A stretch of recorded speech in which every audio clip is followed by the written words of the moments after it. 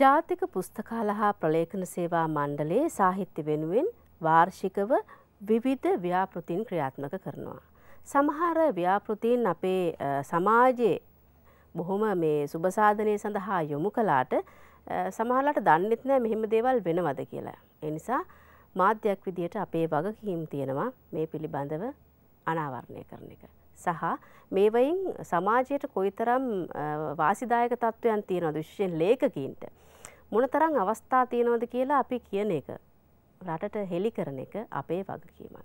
ඉතින් ඒ නිසා විශේෂයෙන් ළමා සාහිත්‍යයට කොයිතරම් මෙහෙවරක් ජාතික පුස්තකාල හා ප්‍රලේඛන සේවා මණ්ඩලය මගින් සිදු කරනවද කියලා අපි අද කතා කරන්න හිතුවා.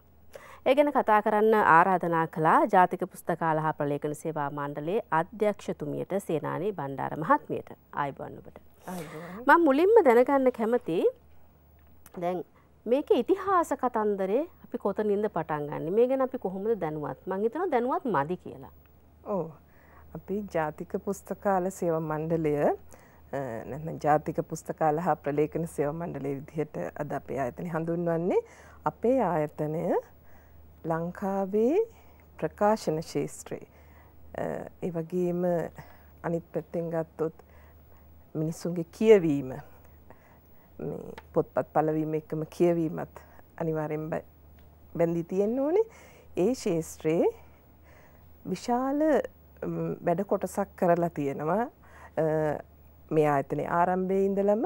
ඒ වගේම අදටත් අපි මේ විවිධ අපේ මේ වැඩසටහන් ව්‍යාපෘති දිනෙන් දින අපි තව තවත් සංවර්ධනය කරමින් ජනතාවට වැඩි සේවාවක් අපේ ආයතනය හරහා ලබා දෙන්න කටයුතු කරනවා.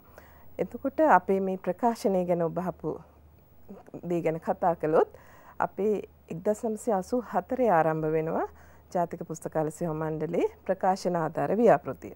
ඒ ව්‍යාපෘතිය තුළින් අපි දන්නවා 1984 කියන්නේ අද තරම් මුද්‍රණ කාර්ය සුලභ ලේසි තත්වයක නෙමෙයි පැවතියේ. ඒ හින්දා ලේඛකීන්ට ඒ දවස්වල පොතක් තනිව මුද්‍රණය කරගන්න ප්‍රකාශයට පත් කිරීම තරමක් අසීරු කාර්යයක්. එතකොට අපේ ආයතනයෙන් මේ පටන් ගත්තා 1984 දී ප්‍රකාශන ආධාර ව්‍යාපෘතිය. ඒ තුළින් ලේඛකීන්ගේ නිර්මාණාත්මක ඒ කෘතිය නිර්මාණාත්මක හෝ පරිශ්‍රණ ශාස්ත්‍රීය මේ කෘතිය අරගෙන අත්පිටපත් බාර අරගෙන ඒවා සමීක්ෂණය කරලා අන්තර්ගතයේ හොඳ මට්ටමේ තිබෙනවා නම් ඒ සඳහා ජාතික පුස්තකාලය මුද්‍රණ අනුග්‍රහය ලබා දීමට කටයුතු කළා. ඒ වගේම මෙහිදී කියන්න ඕනේ මේ ව්‍යාපෘතිය ඇතැම් තුළ අදහසක් පවතිනවා තියෙන්නේ ආධුනික ලේඛක ලේඛිකාවන්ට අත දීමේ ව්‍යාපෘතියක් වශයෙන් කියලා. ඇත්තටම මේකේ ආධුනික ලේඛක ලේඛිකාවන්ට අත දීමත් අපේ ප්‍රධාන පරමාර්ථයක් වෙනවා. නමුත් ඒ වගේම අපේ අනිත් පරමාර්ථය වෙන්නේ රටට හොඳ උසස් මට්ටමේ කියවන කියවීමට මිනිසුන්ගේ දැනුම වර්ධනය කිරීමට මේ ග්‍රන්ථ එහෙම නැත්නම් කෘති රට තුට දායාද කිරීම. ඒ යටතේ අපිට මේ ව්‍යාපෘතිය හරහා ආධුනික ලේඛක ලේඛිකාවන් අද ප්‍රවීණ මට්ටමට පැමිණලා ඉන්න විශාල සංඛ්‍යාවක් මේ ව්‍යාපෘතියෙන් තම පළවෙනි පොත් දෙක තුන මුද්‍රණය කරගෙන මේ ප්‍රකාශයට පත් කරපු ලේඛක ලේඛිකාවෝ.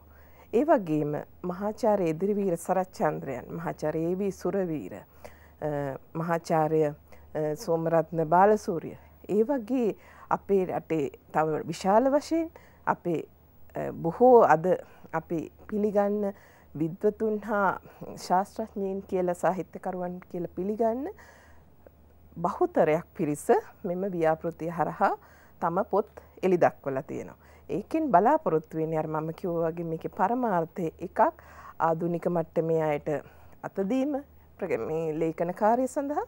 අනිත් දේ තමයි අපේ ප්‍රවීණයන්ගේ කෘතිත් මේ ව්‍යාපෘතිය හරහා. මොකද අපි මේ ව්‍යාපෘතිය මුද්‍රණය කරන පොතපත අනිත් පැත්තෙන් මේ පොත් ආධාර විදිහට රට පුරා පුස්තකාලවලට බෙදා හරිනවා. එතකොට ඒ කාර්යයන් දෙකම වෙනවා. සමස්තය ගත්තොත් අපිට රටට හොඳ පොතපත ජනතාවට ලබා දීම තමයි මේ ව්‍යාපෘතියෙන් සිදු කරන්නේ. ඊට පස්සේ මේ 1984 පටන්ගත් ව්‍යාපෘතිය නොකඩවා අද දක්වා ක්‍රියාත්මක වෙනවා. ඊට පස්සේ අපි 2012 වසරේදී පටන් ගත්තා ළමා ප්‍රකාශන ආධාර ව්‍යාපෘතිය. එතකොට ළමා ප්‍රකාශන ආධාර ව්‍යාපෘතියනොත් මේ වන විට වසරකට ග්‍රන්ථ 50ක් පමණ සංඛ්‍යාවක් ආසන්න වශයෙන් අපි ප්‍රකාශයටපත් වෙනවා. ඒ සඳහාත් අපි අනුග්‍රහය ලබා දීමට කටයුතු කරනවා.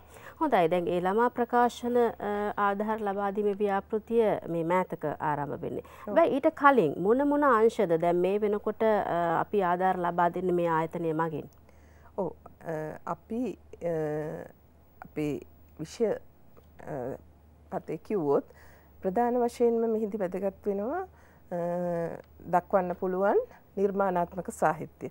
නවකතා, කෙටිකතා, කාව්‍ය, මේ වගේම නාට්‍යත් පිටපත් මේ වගේ නිර්මාණාත්මක සාහිත්‍ය. ඒ වගේම විවිධ විෂයන් යටතේ ගැනෙන ශාස්ත්‍රීය කෘති. අන්න ඒ වගේ ඕනෙම විශේෂ ක්ෂේත්‍රයක අපි හිතමු මේ ජනශ්‍රුතිය හොඳ අපි කෙනෙක් පරිේශන මට්ටමේ වෙන්න පුළුවන්. ඒ වගේම වෙනත් සාමාන්‍ය මට්ටමේ සාමාන්‍ය ජනතාවට හොඳ අලුත් දෙයක් ඒ ඇසුරින් කරන්න පුළුවන්.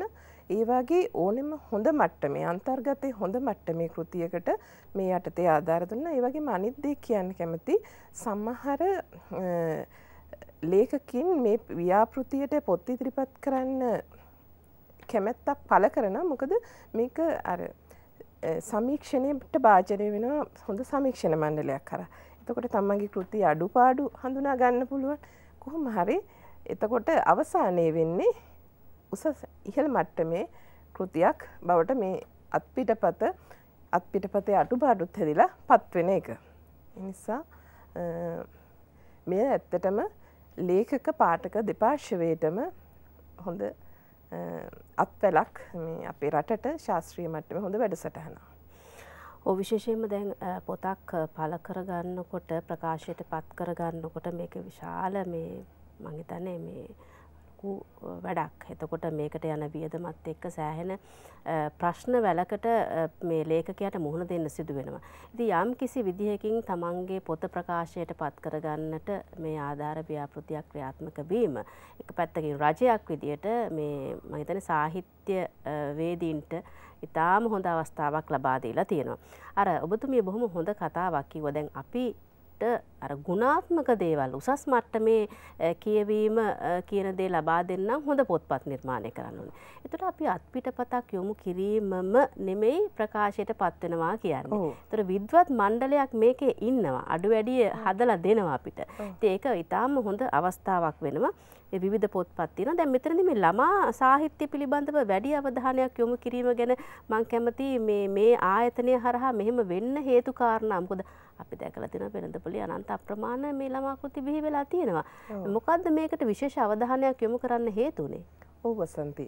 අපි මේක මේ අපේ වැඩසටහනේ ළමා කෘති සම්බන්ධයෙන් විශේෂ අවධානය යොමු කරන්න ප්‍රධාන හේතුවක් උනේ අපි දන්නවා අපේ රටක සමාජයක අනාගත පරපුර තමයි හොඳට අපි සංවර්ධනය කරගන්න ඕනේ මුල් අඩිතාලම දාමන්න ඕනේ. එතකොට අධ්‍යාපනය තුළ දරුවාට අධ්‍යාපනයේ විවිධාකාරයි. පාසල මගින් ලබා දෙන අධ්‍යාපනය වගේම දරුවා පරිසරය කියවීම මේ වලින් ලබා ගන්න අධ්‍යාපනය ඔහුගේ පෞරුෂය වර්ධනයට රටේ අනාගතයට සම්පූර්ණයෙන්ම බලපානවා. අපේ දැන් ජාතික පුස්තකාලය හා ප්‍රලේඛන සේවා මණ්ඩලය තමයි ඔබ අහලා ඇති ISBN අන්තර්ජාතික ප්‍රමිති ග්‍රන්ථ අංකය පොත් සඳහා නිකුත් කරනු ලබන ආයතනය. සෑම පොතකටම අංකයක් නිකුත් කරනවා. අපි දැන් මේ ලංකාවේ සෑම පොතක්ම මේ ව්‍යාපෘති මෙම අංකයක් ලබා ගන්නවා. මේකෙදි අපි දැක්ක දෙයක් තමයි ලංකාවේ පොත් පළවීම සාමාන්‍යයෙන් 2010 ඉඳලා අද දක්වා ගත්තොත් සාමාන්‍ය තත්ත්වයේ 10000ක් 12000ක් අතර ප්‍රමාණයක් පොත් පළ වෙනවා. මෙයින් 15%ක් 12ක් ආසන්න ප්‍රමාණයක් පළ වෙන්නේ ළමා කෘති. බහුතරයේ විවිධ විෂයන් වලට බෙදිලා ගියාම වැඩියෙන්ම ලංකාවේ පළ වෙන්නේ ළමා හා බෞද්ධ ආගමික පොතපත. ඉතින් මේ පළ වෙන පොත් ප්‍රමාණය ප්‍රමාණාත්මකව වැඩි. නමුත් ඒකේ අන්තර්ගතය බැලුවොත් අපි ඒ අන්තර්ගතයේ ළමයාගේ මනසට හොඳ ධනාත්මක ප්‍රවේශයක් දෙනවද? ළමයාගේ පෞරුෂය වර්ධනය වෙනවද? ඔහුගේ වින්දනය, භාෂාව, පරිකල්පන ශක්තිය මේ සියලු දේ වර්ධනය වෙන්න මේ පොත පිටුහල් වෙන්න ඕනේ. ළමයා කුඩා කාලේ ළමා කතාවක් කියවීමෙන් ලබන රසය අවසන් ජීවිත අවසානයේ දක්වා පවතිනවා. නමුත් අද අපේ ප්‍රකාශන ශාස්ත්‍රයේ පවතින ඛේද වාචකය තමයි අපි දන්නවා දෙමව්පියෙක් අමාරුවෙන් හරි දරුවෙකුට පොතක් අරන් දෙනවා. එතකොට ඒ අපේ තියෙන සමාජයේ තත්ත්වයක් එක්ක ඇතැම් පිරිස් මේකෙන් වාණිජ අරමුණු කරා යනවා. ඒ වාණිජ අරමුණු කරා යද්දී අනිවාර්යෙන්ම පොතේ ප්‍රමිතිය අන්තර්ගතය ඉතාමත් බාල තත්වයට පැටලලා තියෙනවා. මම ඔබට පෙන්වන්න පුළුවන් මම මේ වෙලාවේ හැකිනම් ඔබේ නාලිකාවෙන් මේ උදාහරණ පෙන්වන්න. ඇතැම් පොතපතවල මම කෙටියෙන් කිව්වොත් ළමා ග්‍රන්ථයක තියෙනවා හාවන්ගේ කතාවක්. ඒ කතාවේ අවසානයේ කියනවා මින්පසු මේ දෙන්නේ ළමයා මේ අවුරුදු 7 8 9 වගේ 5 6 7 වයස් කාණ්ඩවල පොතක් මේක. ඒ ළමයාට දෙනවා අවසානයේ මේ හාව ටික ඔක්කොම එකතු වෙලා අපි සියදිවි නසා ගන්න තීරණය කරලා කියලා. ඒ තරම් ඔබ කල්පනා කරන්න කොයිතරම් මේක භයානක තත්වයක්ද. මේ ඉතා සුන්දර ළමාවිය. හොඳ සුගම සරල බස්වහරක් මේ ළමයාගේ චින්තනය සෞන්දර්ය පරිසරයේ මේ සියලු දෙනාම ආදරේ කරුණාව දයාව මෛත්‍රිය ඇති කරන්න ඕනේ ඒ ළමා කතාවක් තුලින් අර වගේ වැඩිහිටියෙකුට පවා ඒක උචිත නොවන දේවල් ඒ ළමා කෘති තුලින් දෙනවා. ඒ වගේම තවත් උදාහරණ ගත්තොත් එක කෘතියක මම සඳහන් කරන්න හොරෙක් රජ කරපු ගුරුතුමා. ඒ පොතේ මාතෘකාව තමයි ඒක. ඒකෙන් ඔබට පේනවා ඇති ඔසන්ති අපේ ළමා සාහිත්‍ය පරපුර කොතෙන්ටද ගෙනියන්නේ කියලා. ළමා පරපුර මේ වාණිජ අරමුණු එක්ක කොතෙන්ටද තල්ලු වෙලා යන්නේ. තල්ලු කරලා තියෙන්නේ කියන එක. ඒ නිසා දෙමව්පියන්ගෙත් වගකීම හොඳ දේ දරුවන්ට අරන් දීම පොත ලස්සන වෙන්න පුළුවන් පිටින්. නමුත් ඒකේ අන්තර්ගතය තුල තියෙන්නේ ඔබ බලාපොරොත්තු වෙන අරමුණු නෙමෙයි. හොඳයි කෙටි විරාමයක් අරගනිමු. විරාමෙන් පසු යලිත් මේ කතා බහට එක්වෙමු.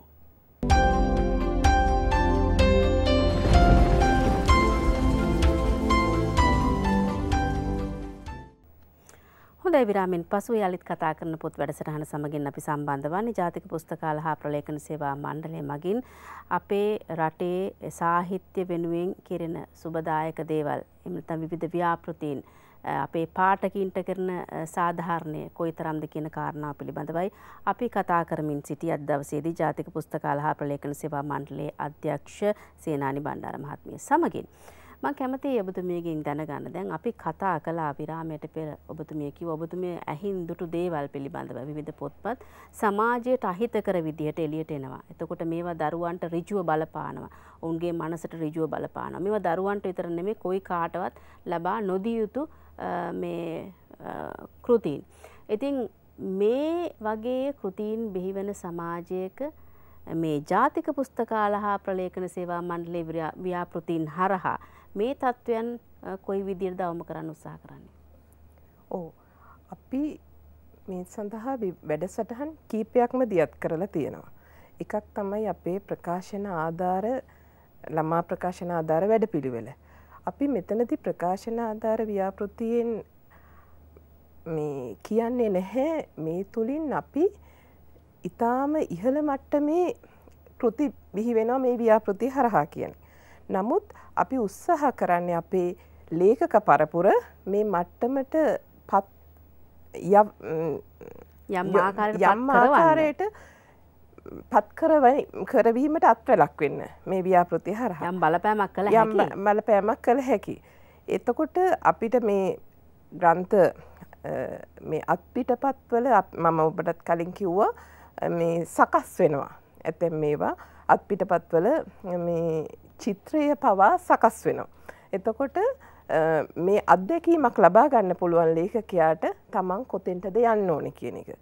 එතකොට අපිට අද ආධුනික මට්ටමේ ලේඛකයා තව ඔහුගේ ඊළඟ කෘතිවලදී හොඳ පරිණත ලේඛකයෙක් බවට පත් කිරීම තමයි මේ ව්‍යාපෘතියේ මූලික අරමුණ. එක් අරමුණක් වෙන්නේ. අනිත් දේ අපි විවිධ වැඩසටහන් හරහා අපේ ලේඛකීන් දැනුවත් කරනවා අපේ ළමා කෘතියක මේ සමස්ත අන්තර්ගතය කියන්නේ චිත්‍ර භාෂාව ව්‍යාකරණ අක්ෂර වින්‍යාසයේ භාෂාවේ ඔය සියලුම මේ අඩංගු වෙනවා. එතකොට මේවා කොහොමද කරන්නේ? මේ සියලුම දේ අපි අපේ වැඩසටහන් වලින් වැඩමුළු සම්මන්ත්‍රණ මේවා රාශියක් අපි වාර්ෂිකව සංවිධානය කරලා තියෙනවා. ඒ වගේම පාසල් මට්ටමින් දරුවන්ට මේ තියෙන මහා සාගරය වගේ තියෙන කෘති අතරින් කොහොමද හොඳ කෘතියක් තෝරාගන්නේ? මෙන්න මේවයි මේ නිර්ණායක. මේවයි හොඳ කෘතියක ලක්ෂණ. ඒ තැනට අපි ළමා පරපුර කියන්නේ අපේ විශේෂයෙන් පාසල් මට්ටමින් අපි විවිධ වැඩසටහන් සංවිධානය කරනවා වාර්ෂිකව. මේ අපේ රසවින්දනය දරුවාගේ උසස් මට්ටමකට ගෙන එන්න පොත් තෝරා ගැනීමේ හැකියාව. ඒ වගේම දෙමව්පියන්ගේ මට්ටමෙත් අපි විවිධ ප්‍රජා වැඩසටහන් වල මහජන පුස්තකාලවල ඒවායේදීත් අපි මේ සම්බන්ධයෙන් දැනුවත් කිරීම සිදු කරනවා. ඒ කියන්නේ අපි සමහර විට ඔබත් නොදන්නවා වුණාට ජාතික පුස්තකාල හා ප්‍රලේඛන සේවා මණ්ඩලයේ සාහිත්‍ය වෙනුවෙන් සාහිත්‍ය පෝෂණය වෙනුවෙන් ඒ එක්කම පාඨකීන්ගේ උසස් රසවින්දනය වෙනුවෙන් සහ ලේඛකීන්ට තව තවත් හොඳ උසස් ගුණාත්මක මට්ටමේ කෘතීන් නිර්මාණය කිරීමට විශාල මෙහෙවරක් කරන ආයතනයක්. ඉතින් ඒ නිසාවෙන් තමයි අපි අද දවසේදී සේනානි බණ්ඩාර මහත්මියට ආරාධනා කළේ මේ පිළිබඳව අපේ රටේ ජනතාව දැනුවත් කරන්නට. ස්තුතියි ඔබතුමියට. අද අපේ මේ සාකච්ඡාවට එකතු වුණේ ජාතික පුස්තකාල හා ප්‍රලේඛන සේවා මණ්ඩලයේ අධ්‍යක්ෂතුමිය සේනානි බණ්ඩාර මහත්මිය. ඉතින් තව විවිධ ව්‍යාපෘතීන් එළිදකි මේ වසරේ තව අලුත් වැඩසටහන් ක්‍රියාත්මක වේ මේ වසරේදී. තව වසර ආරම්භය පමණයි. ඉතින් අපිට අනිවාර්යෙන් අපිව දැනුවත් කරන්න අපි උදව් කරනවා මාධ්‍යයක් විදියට මේ ආයතනය හරහා ඉදිරියට රටේ ජනතාව වෙනුවෙන් කරන වැඩසටහන් පිළිබඳව දැනුවත් කරන්නට. ඉතින් අද දවසේ අපි කතා කරන පොත් වැඩසටහනින් සමුගෙන යන ටයිමේ සූදානම තවත් දවසකදී අපි අලිත් හමු වෙමු. සුබ දවසක්.